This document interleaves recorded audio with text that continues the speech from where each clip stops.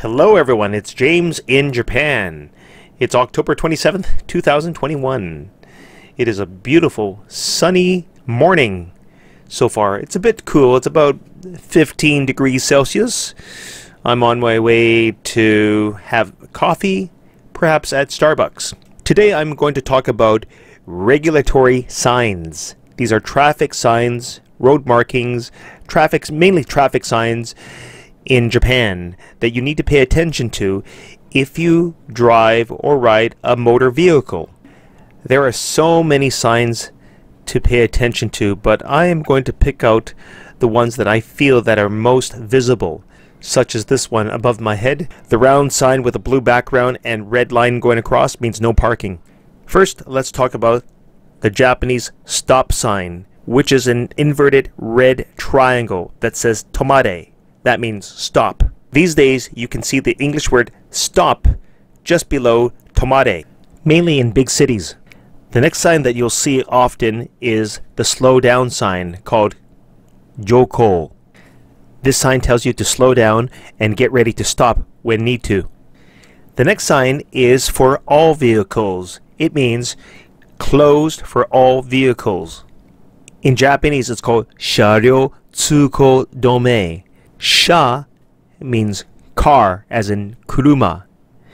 Ryo means both. So sharyo means vehicles. Tsuko means commuting. Dome comes from tome, which means stop. The next sign is similar, but it has a red stripe going across. It means road closed to all. The blue Japanese writing specifies that no one is allowed to pass through. The next sign is international. It is the do not enter sign. In Japanese, it's sharyo shinyu kinshi. Once again, sharyo means vehicles. Shinyu means entering. Kinshi is prohibited. And once again, the no parking sign. In Japanese, it's chusha kinshi. Chusha means parking. Kinshi means prohibited. Next, you'll have a similar sign, but with a red stripe going across. In Japanese, it's called chuteisha kinshi, which means no parking or stopping. The first two kanji, chute, means stationary, as in not moving. Try to memorize these two important kanji characters, kinshi, which is prohibited. Just be careful. Let's talk about speed limits. They are round signs with a red border and a white background in the center with blue numbers. For example, this is the posted speed limit, 90 kilometers per hour. Don't go over it. In Japanese, it's called saiko sokudo, maximum speed. There's another speed limit sign that looks similar to the maximum speed limit. It's called saite sokudo, the minimum speed limit. There is a blue line under the speed limit.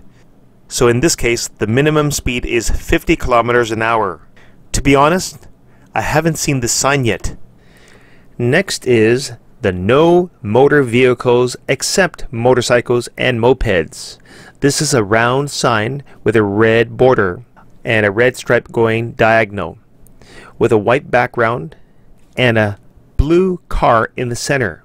In Japanese, it's kind of long. It's called a nirin no jidosha igai no jidosha tsukodome. So basically, no cars allowed except motorcycles and mopeds. Next is a no two-person motorcycles or mopeds sign. It's a round sign with a red border and a red stripe going diagonal with a white background and a picture of a motorcycle with two people on it. I think this is pretty straightforward. In Japanese, it is long. I'll attempt to say it. Ogata jido nirinsha oyobi futsu jido nirinsha futari nori tsuko kinshi. Next is the school crossing sign, which is a triangular shaped blue sign with a silhouette of two children crossing the road. In Japanese, it's called 横断歩道. So if you see children wanting to cross the road, you must yield. Stop your vehicle. If you don't, and if a cop is around, you're getting a ticket. The next sign is similar to the last one. It is also a triangular shaped blue sign with a silhouette of a man walking across the road. This is pedestrian crossing for all. It is also called 横断歩道 in Japanese. So you must yield, stop your vehicle if you see anyone wanting to cross the road. The next sign is almost exactly the same as the last one. It is a blue triangular sign with a man and a bicycle, and this is pedestrian crossing, bicycle crossing. In Japanese, it's called 横断歩道, 自転車, 横断帯. If you see a person wanting to cross the road or a person riding a bike who wants to cross the road, you must yield, stop your vehicle, and let them cross. Next is a square sign with a red border and a red stripe going diagonal, and with a white background in the center, and a blue silhouette of a man about to cross the road. This is road closed to pedestrians.